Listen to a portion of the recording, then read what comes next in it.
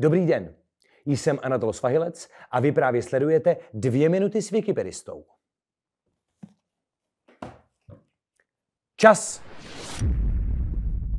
Wikipedistický jméno? Janbery. Jak působíš na Wikipedii a v hnutí Wikimedia Česká republika? Na Wikipedii působím hlavně jako správce, ale teď aktuálně spíš fotím pro Commons, než abych psal články. A pro spolek Wikimedia lektoruji a natáčím videa z akcí. Jak skončil tvůj úplně první založený wikipedistický článek? Smazali mi ho, protože jsem nedoložil encyklopedickou významnost. A psal jsem o ekologické soutěži, kterou pořádala moje škola. Z pozice správce a revertéra. Smazal by si ho dneska taky, ten článek?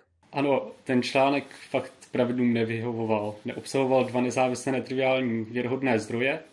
A můj další článek, co jsem vytvořil na smazání, sice nejdřív byl, ale nakonec se mi zdroje povedlo doplnit a tak na Wiki zůstal. Na jakou nejčastější věc ohledně Wikipedie se tě lidi nejčastěji ptají?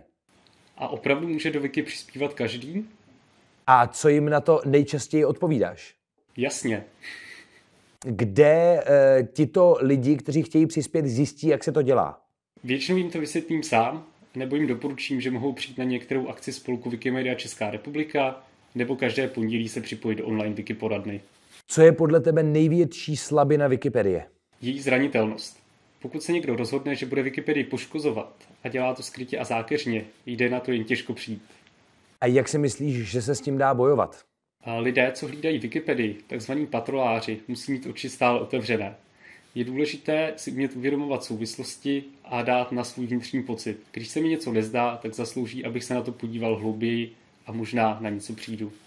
Je nějaká situace, kdy tě Wikipedie zachránila? Při přípravě do školy mě zachraňuje pravidelně. Proč by lidi měli přispět spolku Wikimedia Česká republika?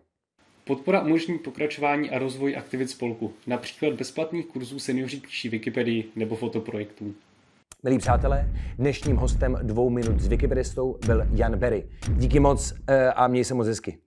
Děkuju.